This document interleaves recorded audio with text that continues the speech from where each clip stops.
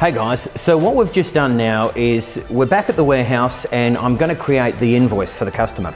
The good thing about CartonCloud is we could actually have all of our customers on weekly or on monthly invoices depending on whatever we want, but we can actually go into each individual customer and we could have one on every month, one being created automatically every day, one every week if we wanted to.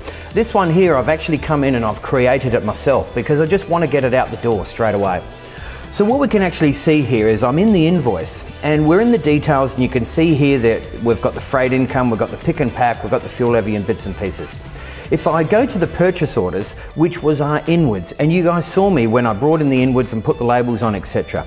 So here you can see I've got a couple of inwards, and you can see I've got an income here of $2 for one and 46 for another. So one was one pallet and then I had a whole heap of pallets on another one. So then we go to the sales orders, which is our goods outwards. And as you can see here, I've got two sales orders. One's come in at $11.96 and another one is just a real simple one at 90 cents. But if I go over and open up one of these sales orders, this is the one we did for Rhonda's Pies where we picked the 4 pails. So over here on the right hand side you could see that it's got 4 units at $1 each, and it calculates all of that automatically. But the really good thing is over here on the left hand side where we've got the ad hoc charges, this is where on the mobile app when we were doing the picking we actually put in there that we wanted the ad hoc charges as 4 labelling fee, and we submitted the charges. And it actually brings it straight through to the web application, so it does it all automatically. So it gives the guys on the floor a lot more power than what they're used to. So now if I go to the invoice, we've done our inwards, we've done our outwards, I can also go to the consignments. So here you can see I've got 4 consignments in here, ranging from $600 down to $18. And you can see this last one was the one we did for Biz Video, which was the Rhonda's Pies delivery of 1 carton. So then if we go up, what we can actually do is then we can go to our storage periods and we can see that we've got a whole heap of storage here.